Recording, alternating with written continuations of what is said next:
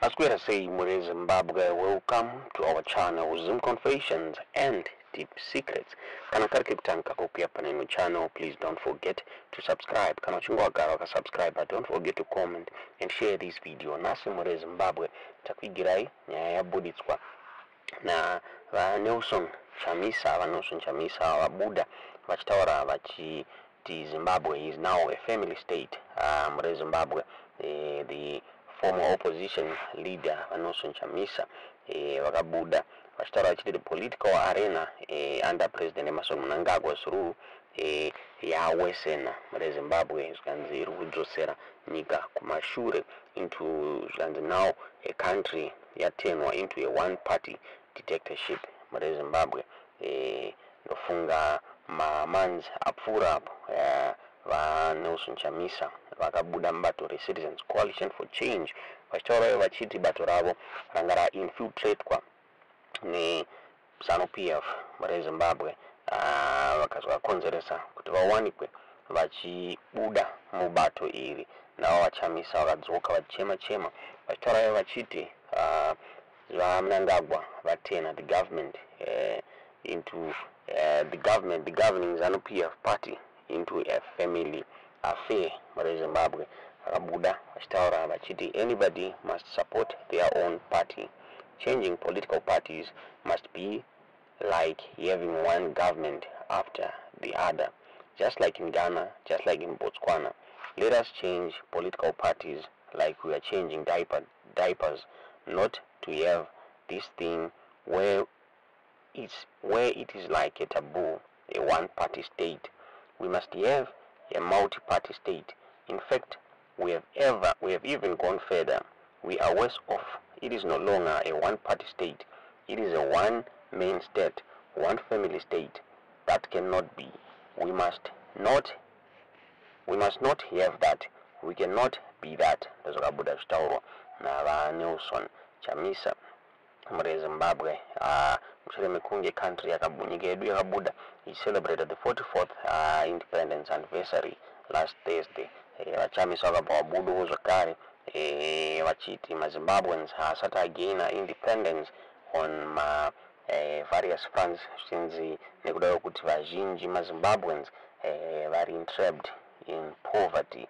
Mure Zimbabwe vakabuda vachitaura vachiti independence must be about our dignity. There is no independence when you are naked. There is no independence when you have nothing to your name. We must create wealth as a nation. We must regain our status amongst the family of nations. Independence cannot be independence when millions of Zimbabweans are scattered everywhere, dotted around the capitals of the world, seeking employment, opportunities, greener pastures. Independence must have a new meaning. Ndozvakabuda zvitaurwa naVaNelson Chamisa vakawedzera zvakare vachiti Zimbabweans are suffering, and any public address that does not speak to the suffering of Zimbabweans and acknowledge that citizens are suffering is deceitful, delusional and mendacious. Mure Zimbabwe ndofunga kubvira vaChamisa vabuda muCitizens Coalition for Change zvinakumira mushe the opposition party iri kutungamirwa navaOshmi Ncube. It seems as if yaparara Mure Zimbabwe. So vaChamisa vabuda vachiaccusa vaMnangagwa nekuparara kwakaita the Citizens Coalition for Change Mure Zimbabwe zvichinzi he want to make sure kuti nyika inoita a one party state. Mure Zimbabwe zvakare he wants to make sure kuti iye nevana vake vanoramba vari mupower.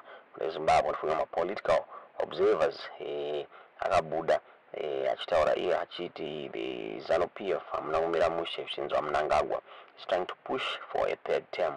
Tisingazive kuti nyaya yechokwadi here kana kuti asi vaMnangagwa vakabuda vachiramba ma-allegations iyaya vachiti is going to abide by the constitution. Mure Zimbabwe hazina kumira mushe kutaura kwatiri kuita vaMnangagwa vakaappointa mwana wavo David as the deputy finance minister. Vakaappointa his nephew Tongai as the tourism deputy minister for tourism. Mure Zimbabwe then among other senior appointments vakawanikwa vachiappointa zvakare hama dzavo muri Zimbabwe. Mnangagwa vari kupiwa zvakare mhosva yekuabvisa power nekutendera mukadzi wavo the first lady Mai Mnangagwa pamwe chete nevana vavo vanosanganisira Emerson Jr. na Sean na Collins Mnangagwa, since they are embarking on international business engagements muri Zimbabwe.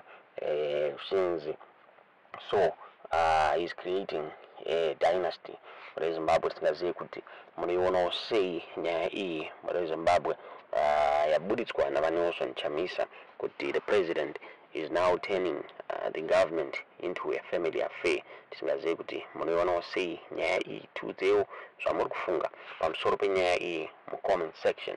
Kuti is the president turning Joshua the government into a family affair, kana kuti he's appointing vanhu vari qualified muma positions avo? Tiudzewo zvamuri kufunga pamusoro penyaya iyi mu comment section. Not makazovhotera papi, why do you support this party and not that party? Anybody must support their own party. And changing political parties must be like, having one government and another, just like in Ghana, just in Botswana. It's happening elsewhere here on the continent. Let's change political parties like we are changing diapers. Not to have this thing where it's almost like taboo, a one-party state. We must have a multi-party state. In fact, we've even gone further.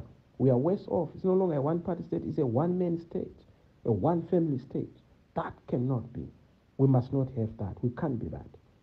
Let's have proper money, decent salaries for our workers and even for our civil servants. Dignity and decency and honor for each and every citizen. Happiness for you, happiness for me, freedom for you, freedom for me, opportunity for you, opportunity for me. What makes the difference between a millionaire and a pauper is opportunity. We must be a nation of opportunities, a nation of millionaires. Of course, we can't all be millionaires, but when you are even a worker in a nation that's rich, you're a millionaire. Millionaireship is not just measured by the money in your pocket, it's also measured by your dignity, your value, your worth and your wealth. Your value you'll bequeath to future generations.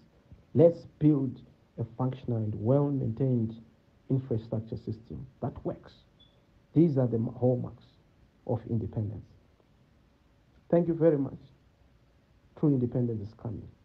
And the hallmarks of a true independence are oneness, a togetherness, a united people, a united nation, a together society, a together generation. That's who we are. I wish you well. May God bless Zimbabwe. May God bless you, my fellow colleagues.